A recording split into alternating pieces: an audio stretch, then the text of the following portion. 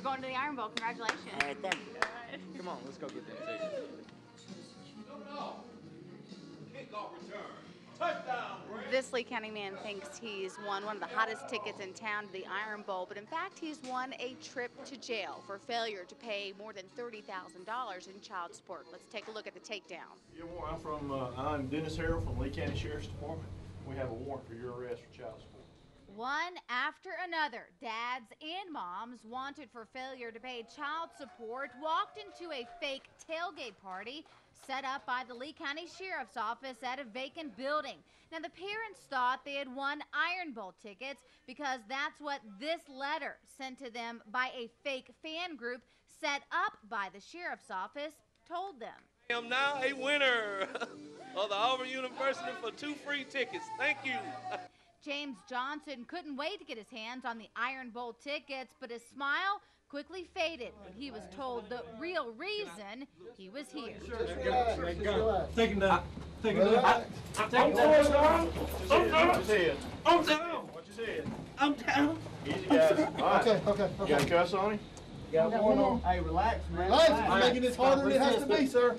It was a different story when it came time for Alexander Pitts to be arrested. Mr. Pitts, let me introduce myself. I'm Dennis Harrell. I'm with the Lee County Sheriff's Office. Yes, sir. And we have a warrant for your arrest for child support. You want to turn around and put your hands behind you? Well, thank you. Pitts actually thanks deputies for arresting him. And even after they find what appears to be marijuana in his pocket, Pitts still never gets upset. Mr. Pitts, do you have anything to say? No, ma'am. I'm still happy. You're still happy? Yes, ma'am. Why are you happy? You're about to go to jail. Because guess what? What? I just pay the money and get it back out of jail. That's all it takes. You know, ma'am? Do you want to say anything about not paying your child support? Do you have any reason for not doing that? No, ma'am. I don't have any reason not paying the child support because I take care of my kids anyway. And my son, now, he's at my house right now, the one I pay child support for. So you can say deadbeat father or anything you want to say, but I take care of mine. Now, this man isn't going to jail for failure to pay child support, but he did pick the wrong day to use the wrong name. What's your name? Gary Jenkins. Fantastic. What do you think? This is awesome. You see, this guy really isn't Gary Jenkins. He just assumed his brother's name in order to get the tickets. But he quickly admits to lying when the handcuffs come out. All right, hold on, guys. Hey, Take it easy. hey, are you Ronald or Donald? Donald. What are you lying for? I got my brother's papers there, man. Donald Jenkins is going to jail for giving false information. Friends, I am with the Lee County Sheriff's Office. I'm a deputy sheriff, and we have a warrant for child support for your arrest.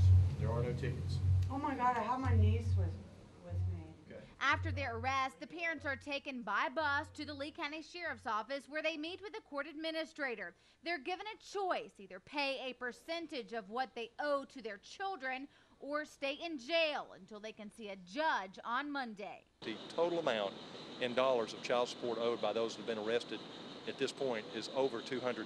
I want to send a message that if you haven't paid your child support, we're going to get you one way or the other.